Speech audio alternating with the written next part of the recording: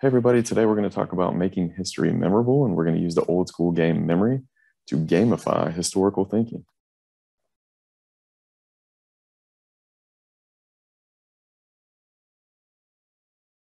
So before you start, do your students even know how to play the game memory? It's a popular one when students are young, but just in case you may need to try it without content first. Think about how much time you have, how many images do you want to use, and how will players verify their matches? So we will talk about that more in a second.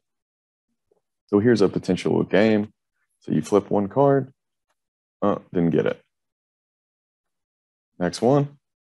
Oh, I think it was up here. Perfect. Now, one way you can do this is say, all right, connect to the theme. So have students back up their claims with evidence and say, this connects to this theme and why. So next match. Oh, here we go. Another one, make up their claims and keep going. So that's just one way that you could do it, but just imagine these are the images that you use and all of them are flipped over. Oh, what's the common theme between all of them? So that's one way to sort of continue that conversation once all of them are flipped over. Another way that you could set it up is more of a vocab term and an image. So this is a different type of matching style you could use. I made these bigger so you could see, but this is another way where the images are kind of opposites of each other. So you can see the Civil Rights Act of 1964 would be the opposite of Jim Crow laws.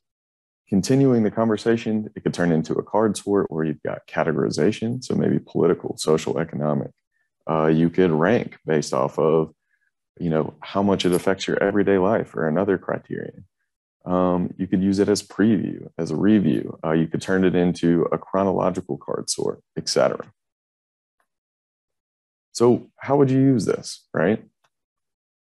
The modifications that I talked about, you could do picture to picture, you could connect to a theme, you could do vocab term to picture, you could do opposites or enemies, put into time periods or chronological aspects. One I didn't show, but you could use is putting a quote to a person and have students sort of really talk that out.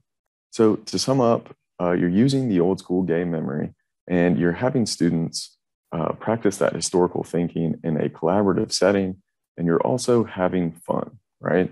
So before you implement it, some things to think about. How do you want to set up the rules for the game? How do you want to organize the content? How will students make their learning visible? And what do you want to do to extend their learning or potentially alter the way that you're going to play the game, depending on what you're trying to do as the teacher?